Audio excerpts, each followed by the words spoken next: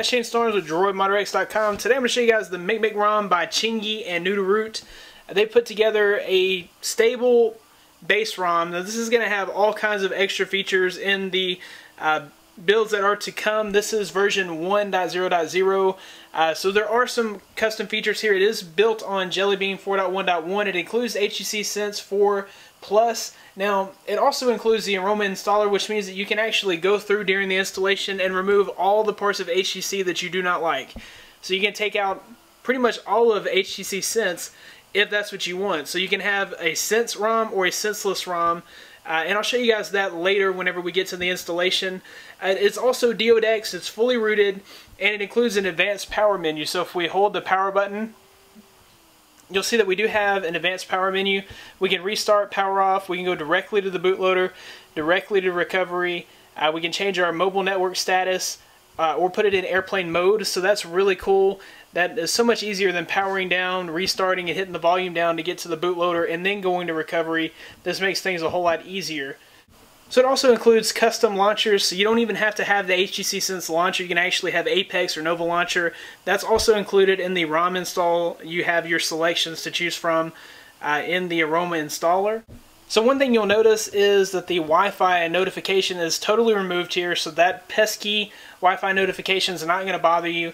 G-apps are totally integrated, and you can also choose those whenever you are installing it in Aroma. You can choose to have the G-apps, or you can choose not to have the G-apps. It will install what you tell it to install. So for the most part, you'll see that this ROM is nice and fast. It doesn't lag at all. Of course, it is Jelly Bean, and it does include Project Butter, so it is going to run fast, and we know that the stock DNA runs plenty fast. But what we get here is some customizations, and there will be more customizations to come in the future. So really want to keep an eye on the MikRom from Chingy and Newtoroot. Those are two guys that have been really heavy in the HTC ROM community for quite a long time. They've proven themselves on other devices, and I know that what they're going to make on this device is going to be awesome. Okay, so we'll go ahead and install the ROM. Because our phone is S on, security on, we're going to have to flash the boot image separately. Now, if you've already flashed a rooted boot image, then you will not have to do this process. If you've never flashed a boot image, then you will definitely have to do this process. If you don't, then the ROM will not install correctly. So it's really easy, so don't worry. The first thing you want to do is go to the Start menu and type in CMD, which will open a command line, so CMD. And the next thing you want to do, make sure your phone is in USB debugging mode, and you're going to type ADB, reboot, bootloader, hit enter. That's going to boot your phone into the bootloader mode. So if that was successful, your phone should now be on this screen. I know it's fuzzy. That's the screen your phone should be on.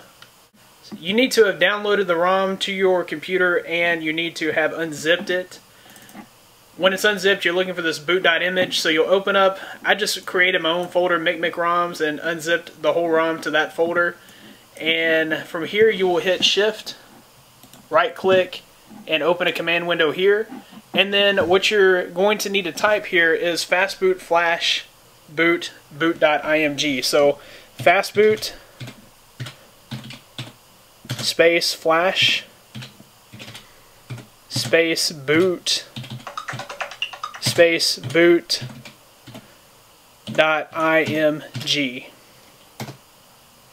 And now that's sending the boot to the phone. That's completed. Now we can boot into recovery and install the ROM. Now you need to have the ROM not only on your computer for the boot.image, but also on your SD card on your phone. So you could just download that directly to your phone, and that'll be in your download folder. So we'll go to the phone and install this ROM. Okay, so from this screen, we're just going to volume down 1 to recovery and hit power to select that. That's going to boot us into TeamWin Recovery Project or Clockwork Mod Recovery, whichever one you have flashed. Okay, so now that you're booted into recovery, the install process is very simple. We're just going to wipe, factory reset, swipe to wipe,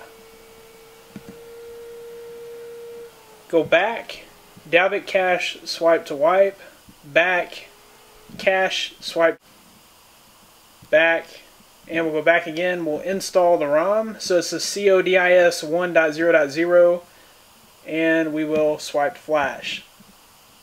Now this is going to bring up the Aroma installer, which will give us all sorts of different options. Now here you get to basically customize your ROM. This is what's so cool about the MikRom. So we're going to go ahead and I'm going to install this the way that I would like to install this. You can kind of go your own way and you'll end up with a different experience than me. I'm just going to go with the ICS theme. So this would be more like an AOSP theme.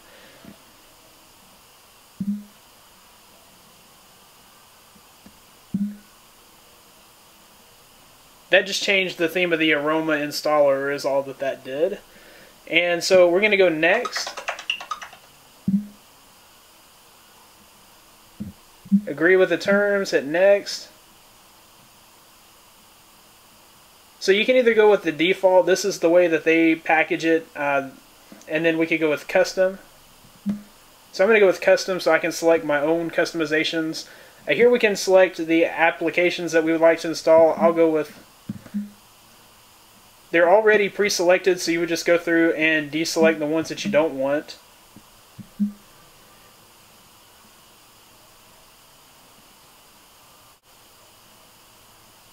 So here you could actually desense the entire ROM by removing everything that's by HTC. There's some second-party launchers here, so if I wanted, you know, a more stock style, I could do, you know, like an Apex.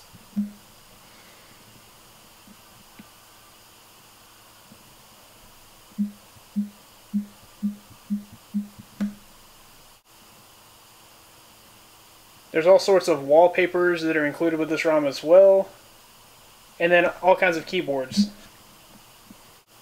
So here you can choose an auto brightness setting and a camera mode. I'm going to stick with the stock camera and the stock auto brightness.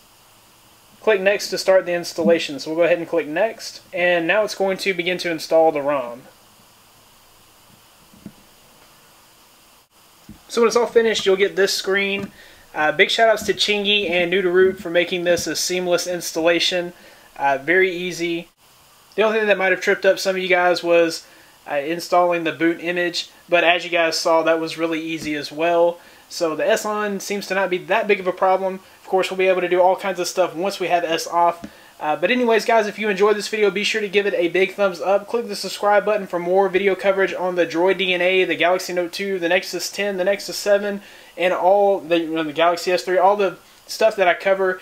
And anyways, guys, thanks for watching. I'll see you in the next one. So here it is. This is Bean's custom build one for the Galaxy Note 2 on Verizon. Now, right off the bat, you're going to notice that